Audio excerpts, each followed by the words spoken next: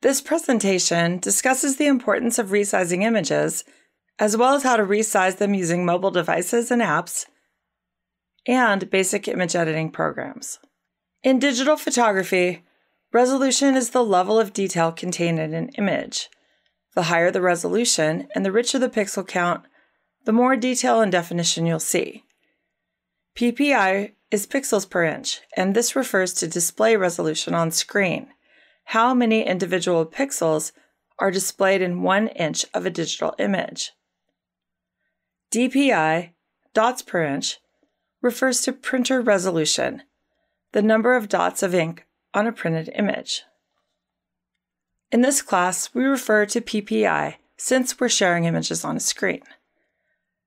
If your image is too small, when it's enlarged, you'll see the actual pixels. If the file size is too large, it takes a longer time to view and download, and provides unnecessary strain on everyone. This image was improperly sized for display in class at 150 by 105 ppi. You can see the actual pixels in the squares. The cutaway shows these in greater detail. On screen, this image would appear as a thumbnail when viewed at actual pixel size on screen.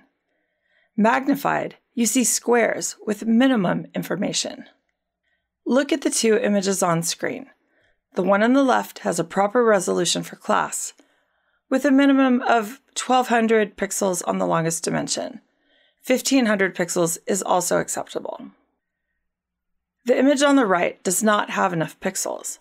Notice the differences, and be sure to pay close attention to this when resizing your images. Use image editing software to resize files before submitting to class. File size should be under 5 megabytes. Use the same proportion as originally taken with the camera. Save in JPEG format for both discussions and Dropbox. Always select constrained proportion when resizing. Also, rename the file for the proper assignment as indicated in the content section. An image editor is a software program used to edit or otherwise manipulate photographs. Popular image editors are Adobe Photoshop and Lightroom, but these incur a monthly subscription fee. However, student discounts are available. Windows users should take advantage of the pre-installed Photos application. Mac users should take advantage of the native iOS app, Photos, which has a powerful image editor. A free alternative to these programs is GIMP, which can be downloaded to either Mac or Windows machines. You may also use other image editors such as Google Docs and Google Photos to resize your images. Refer to the app creator's online resources for support. The purpose of this class is to learn solid camera mechanics.